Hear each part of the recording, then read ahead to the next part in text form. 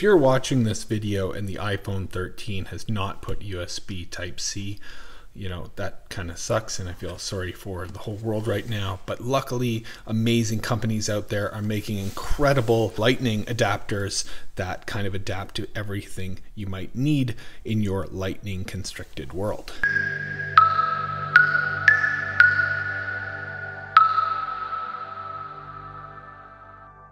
So today we're taking a look at the NK-1034, and it's kind of crazy to think that you could go on an iPad. Let's say you had an iPad set up at your desk and you don't really have a laptop or desktop, and you could get Ethernet on it, so you can get, you know, faster, more reliable connection than using Wi-Fi. And you get some flash card slots and then another daisy chain for another Lightning. At least I think that's Lightning. It could be USB-C, and then you have your USB 3 port. So let's take a look at this guy.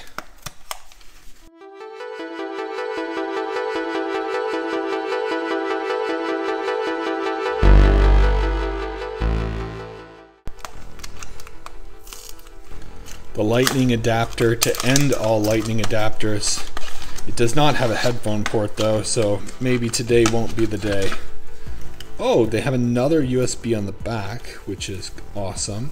But how hard would it have been to put in a aux cable adapter? Yeah, so I believe that's Lightning. Yeah, I think so. But yeah, pretty crazy. You get your big SD card and your micro SD card slot. They have this cable tip protector. And yeah, overall, nice. I didn't know about this USB 3 on the back. You can normally tell that it's USB 3 as opposed to 2 if it's a blue tongue in there. And that's generally the rule of thumb. I think it's like gray or just, you know, a more, you know, neutral color that doesn't stand out if it's USB 2.0. And for those that don't know, 2.0 you get slower transfer rates than 3 if the device that is using it supports 3. But yeah, pretty cool adapter for iPad, iPhone, iPod. If you have Lightning and you want to hook up Ethernet, get some faster, more reliable internet on whatever device you're using.